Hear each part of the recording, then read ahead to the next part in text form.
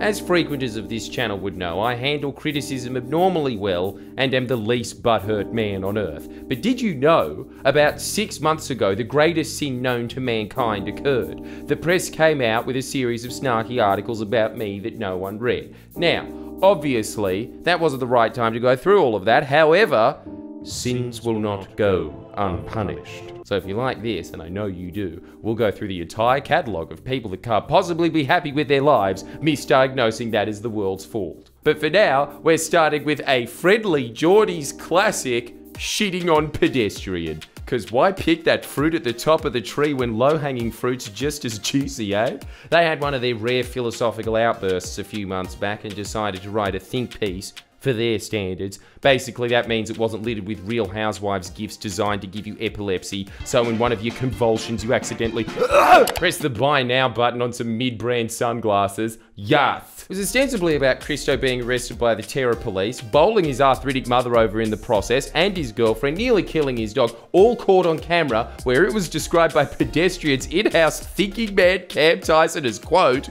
an overreach. That is exactly how I would describe a home invasion by a secret police force that shocked the fucking planet.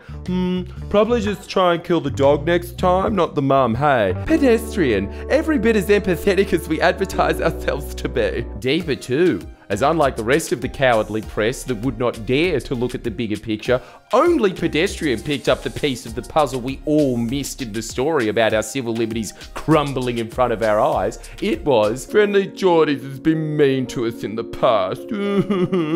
Whoa, why is this publication called The Big Issue, huh? That should be you guys. How could we all forget, in this rearing of an Australian KGB sicked on an innocent family, that you, Cam, are the biggest victim in Australian history. Woohoo! I actually do highly recommend reading this. It's a fascinating insight into the mind of a journalist, or lack thereof. He blows past the details of the arrest like it's as boring as reading the phone book, clearly copy-pasted like it was his uni assignment he forgot to hand in, as besides, his 3-unit English skills are much better employed drawing attention to. There are 2 wolves caged within the work that Jordan Shanks produces, one containing a laundry list of culturally shaky. Ooh, we're off to a good start here. Culture, as prescribed by Pedestrian. Questionably hyper-masculine. Well, that should give you a clue as to what level of pussy we're dealing with here. Me? How much of a little bitch would you have to be to describe me as hyper-masculine? I do Korean rice mask tutorials. I wear Korean rice masks, probably more than I eat because I'm watching my figure at the moment. I was visibly scared of Spaniard. Can you imagine how much of a sheltered pansy you would have to be to look at my complete lack of testosterone and think, oh my god, the same skin regime as BTS. Not only is that hyper-masculine, it's cultural appropriation. Very legitimate missteps that demand scrutiny. Oh really? My missteps demand scrutiny, do they? Well, what are these very legitimate missteps so sharp scrutinizer that spends his life penning such intellectual groundbreakers as can Netflix come out with more seasons of The Circle already? His views on colonialism, the oppression of the Uyghur people, and sexual assault are not good, to put it lightly. Oh my god, they're that reprehensible he can't even go into them. Or he can't go into them because he doesn't know shit about them and just heard everyone around his office running around like the lemmings they are saying, yikes, yikes, this is not it, yikes, this is not a vibe. Did you even see what's trending on TikTok? And assume they were bad without developing a rationale as to why. Just this, to use your terminology, down the line laundry list of all the manufactured outrages your parent company invented, ironically as part of a smear campaign that the head of Fairfax devised because I dare went after their bras in arms. If those missteps are so egregious that they, quote, demand scrutiny, Cam, how come you, or in fact anyone in your blight of an organisation, can't actually offer any scrutiny of them? How come, even though I've rebuffed them all numerous times, you can't offer a counter-argument to those replies, you just mindlessly go back to parroting the list? Is it because you don't actually care about any of these issues, as it's not being smug over the Heartbreak High remake, and therefore your actual knowledge of these issues is, quote, not good, to put it lightly? Face it, it's clear you're out of your depth from your first strike. You're like a chimp that doesn't know they're playing checkers. They're just dressed up as a man for a photo. Not only did you copy-paste the most important part of the story, you copy-pasted your self-described attempt at critical thinking. Stop thinking you're better than you are. This is the food chain. This is you lot. Accept it. Stop trying to rise above your rank. Plankton are a threat to you. Friendly Jordies axe grinding against individual journalists. Yeah, but Cam, everyone else sees that as a virtue because, again, they see it as a virtue because it's evident in this sentence that you have this self-inflated view that, did you know that I as a journalist think journalists are the most noble people on earth? How unself-serving's that? Yeah, you keep thinking that, mate. That is an excellent image to portray to the public. We are self-canonized saints. And the weaponization of his rabid fan base against them. Yes! Main tweets, Trump, main beats. Get ready for this. This closer is particularly narcissistic. Apparently that puts me dangerously beyond reproach. He thinks he gets to objectively decide, without a hint of irony, mind you, what is and isn't the societal line from his chat, plastic flamingo-infested office in Melbourne. And what a surprise, it's drawn at him and everyone he knows being criticised. Here's my comeback to that. You ready? Aren't you nearly 40?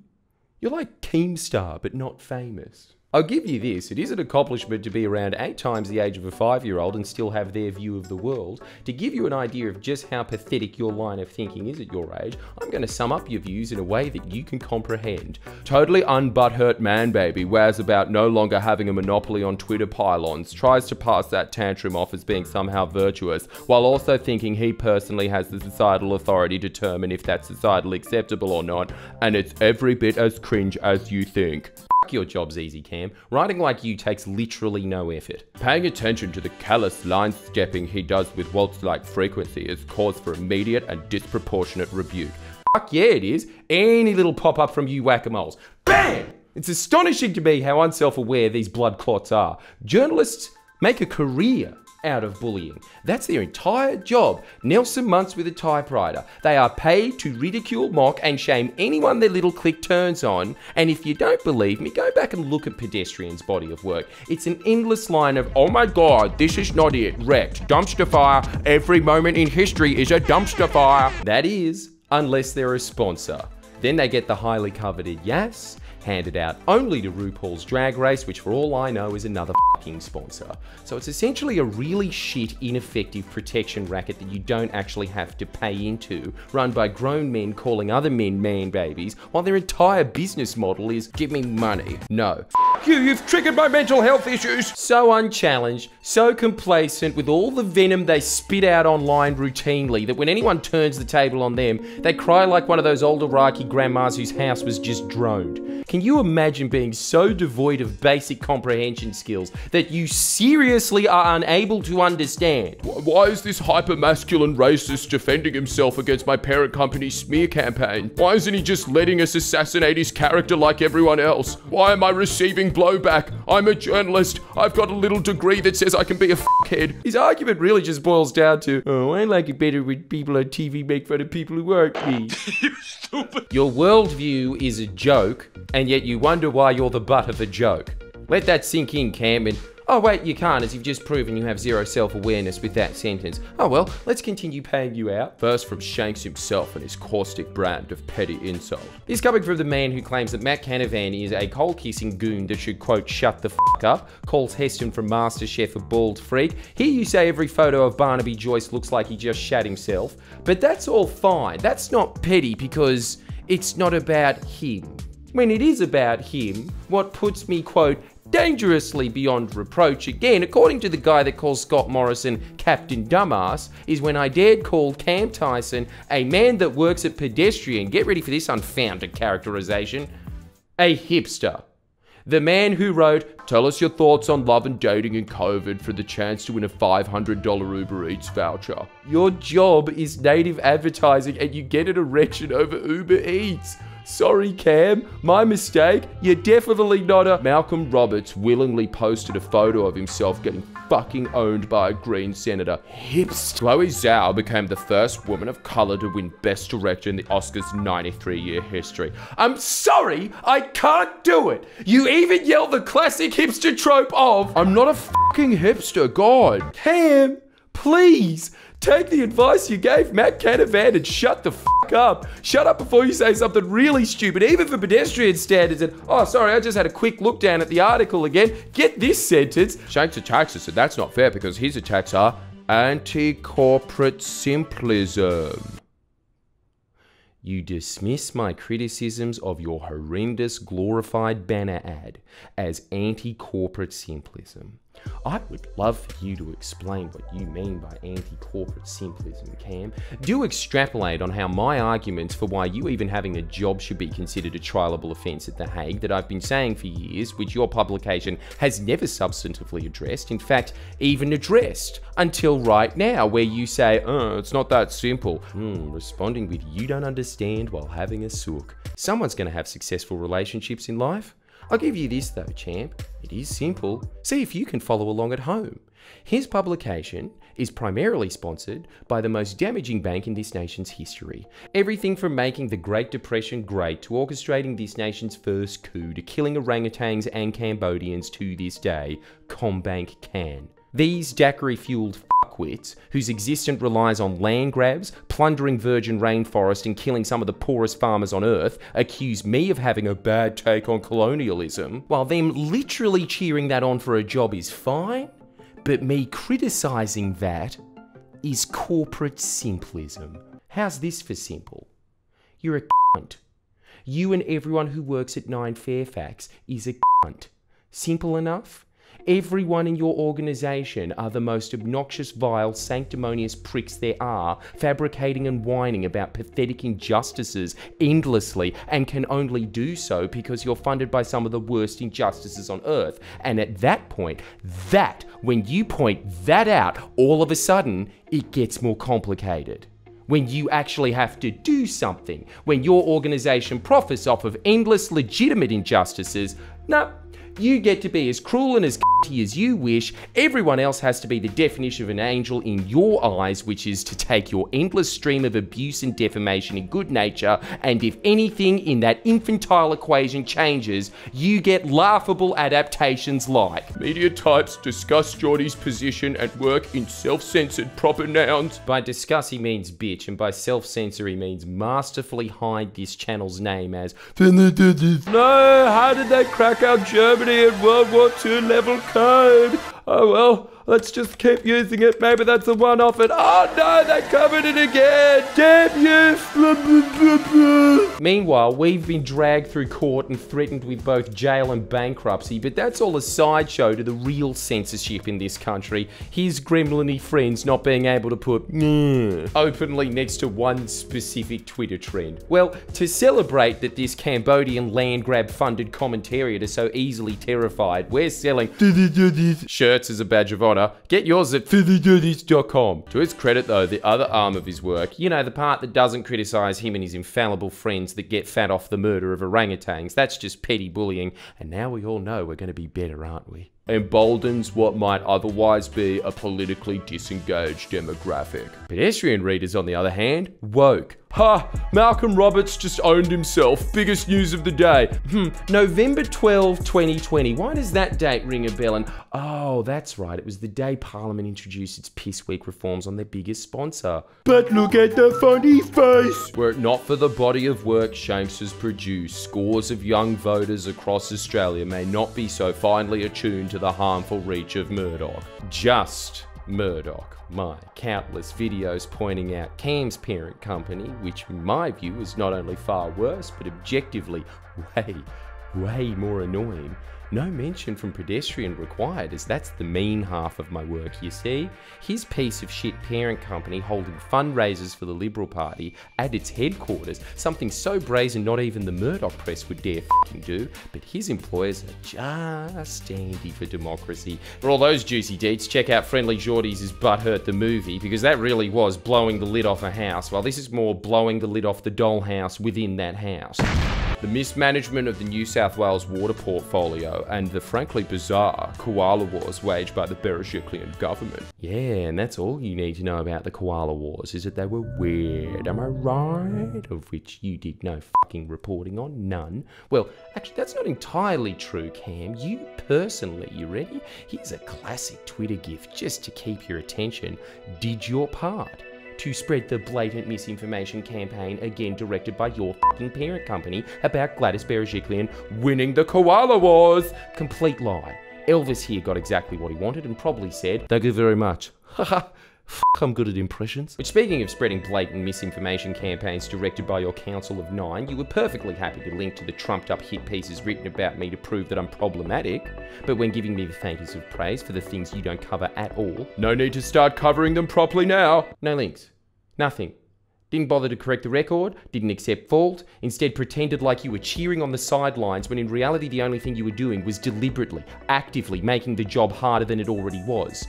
Christ, everyone who works at Pedestrian are awful, legitimately awful people. I'd let a pedophile out of jail if it saw one of them take his place. I like it. Shanks provides gateway digestible content that taps into the latent rage of the young and disenfranchised, while Pedestrian provides a gateway to the youth buying shit credit, shit governments and shit dog tents. It's worth disclosing that, as a publication, our history with Shanks is complex. Here we go. Several years ago, circa 2016, we covered him and his videos fairly favourably, fairly frequently. For various boring editorial reasons, that ceased. Ah, trying to glean past the deets again, are you, Cam? I don't think they were boring. I think they're much more interesting than the entire article you devoted to the news that Chris Hemsworth went to KFC. The various boring editorial reasons is that this puppet and his booth were bought out by the propaganda megaphone for the liberals that like plays and gays, otherwise known as Nine Fairfax, and as such they had a woke czar installed who said, "How are we supposed to pretend vodkas are brave if you're covering a guy that does more accents than f***ing Billie Eilish, who we also liked a millisecond ago?" The various boring editorial reasons are, you change hands, and as soon as you did, so too did your mind, because you're prostitutes. Couldn't care less really, as I think that I can live without your fairly frequent, fairly favourable coverage. Thank you very much. Then when I started doing maths reviews, which coincidentally is owned by Nine, hey, all of a sudden I'm hip again. Correlation, not causation, I suppose. And so, Pedestrian started to ask if they could use my name to hawk their shoddy products again, where I promptly told Pedestrian to go back to Surrey Hills, walk around barefooted until you hit a mystery needle, or how he sees it. In ensuing years, my own personal view of Shanks and his work morphed. Right. Or as this unbelievably handsome gentleman put it over 2 years ago. You look like one of those Norse workers in Age of Mythology, you behave like one, going wherever the digital hand commands you. Friendly Jordies is lit. Ski pad. Friendly Jordies is cooked. I wonder why Cam didn't include that in the list of slights against him. Guys, that's obviously true. I'm just not a fucking hipster. God. He doesn't like us. He doesn't like me. Fair enough. I don't think you could spend this much of the article whining about me not liking you and then act like you're not phased. Cam from 6 months ago. I'm not phased either. Shanks' routine potting of individual digital journalists. Ah, for f***. Maybe if I repeat it 30 times, people will have sympathy for me. The bulk of whom operate largely on the same side of the spectrum as he portrays himself to be. Spectrum. Every time I think it's gotten as egregious as it could possibly get. Not even more f***ed than you imagined. On what planet are you or any of the nerdy rodents that you tussle around with in the gutter of Australian discourse on the same side as me? Uranus? That's obviously where you pulled this out of. For example, what's Pedestrian's view on Anthony Albanese? Oh my god, he loves Australia Day and he loves coal. We only used to love Australia Day and still love coal. I don't think anyone could accuse me of being even slightly sympathetic to Gladys Berejiklian. You guys? Queen, oh my god, she won the koala war and her TV's tiny cute. I hate Julie Bishop. Queen, asbestos queen. Chris Pine. Queen, defense contractor queen. I mean king. I'm not portraying myself to be on the side of Labor, the shooters, fishers, and some other rural independents. I am on their side. Clearly from your coverage, you're not. You are very clearly not. And yet I honestly think you've convinced yourself you are, because one look at you, Cam, and it's painfully obvious that you're yet another casualty of the failed anti-establishment punk-gone corporate trope. I'll just transfer the ethos of Black Flag into my hard-hitting, no-holds-barred journalism style, right? Right? Wrong. You're not Henry Rollins writing for the Rolling Stone, mate. You basically write scripts for iShop TV. What's happening right now is blatant overreach by the state, but for all his boy who cried wolf tinge shtick, the seriousness of that may not land as hard as it needs to outside a self-constructed bubble. Yes, yes. Excellent analysis from a boy in the eye of the self-constructed blue-check bubble who doesn't even understand the story of the boy who cried wolf. As FYI, the boy who cried wolf wasn't about hurting your feelings, Cam. It was about lying. The boy in that story wasn't coming down from the mountains to say Cam Tyson is a hipster. The boy was coming down to yell non-existent threats like, "Oh my god, Alba hates Aboriginals, Bill Shorten loves white people." In other words, you're the boy, Cam. The sad little boy. And by the use of your code, I'm clearly the wolf. And as you can see by the likes the Pedestrian gets, the village people just don't buy your tall tales anymore. To summarise what I've already stated, but it really needs to be drilled in again, as this is the single greatest insight I've ever seen into how the press in this country think. His overarching point seems to be that if only I allowed he and his fellow bespectacled shitheads to spread intentionally damaging rumours about me, if only I allowed him and the rest of his dregs of the private school system to endlessly regurgitate these coordinated character assassinations as an attempt to deflect from the fact that in 7 years, none of them has ever been able to substantively counter-argue anything I've ever pointed out about how they operate. If only I just passively sat by and allowed these professional liars to dictate the result of every state and federal election on no other criteria than what's in the business interests of their parent company. If only I allowed them to degrade this country's democracy into a perverted, corporatized democracy where it's more or less just 3 major shareholders voting for the board. If only I just lay there and got endlessly kicked by these bruises. If I just let them get away with not only lazy reporting, deliberately misleading reporting, maybe, just maybe, when Christo's family is illegally assaulted, maybe at that point, the sad little fantasy these breathing tumours have had implanted in their heads at uni will step in and make them think, oh no, you can try and bankrupt Friendly Jordies for pointing out the record of crooks that we try and hide behind puff pieces about how much they like footy, that's all fine, but arresting someone for asking a question, I can sort of imagine myself in that position. I like to cosplay as a reporter. Maybe. But if I were you, I'd save the whole first they came for Friendly Jordies spiel, not worth the effort. They'll never come for you. You work in the gas chambers. You will never be in Christo's position. You will never get arrested for what Christo did because you don't do what he does. You do the exact opposite of what he does. He uncovers the self-interested actions of those that hold public office and stoically suffers the consequences without the faintest of desire for pity or glory. You bury that corruption and endlessly whine like a piglet when someone calls you out for it.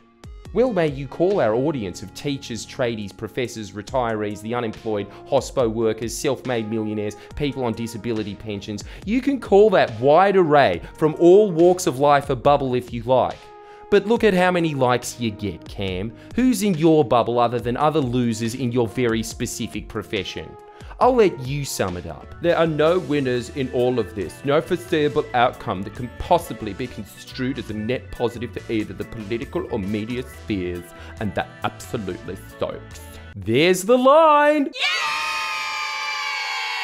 Exactly what media outlets like Pedestrian and Junkie are designed to do. Oh, everything sucks except this discount on Dyson vacuum cleaners. That gives me life. All parties suck. All politicians are the same, except the ones anointed by our board. They're kind of okay in a daggy boomer vibe sort of way. But don't worry, there absolutely is a silver lining to this, and it's a good one.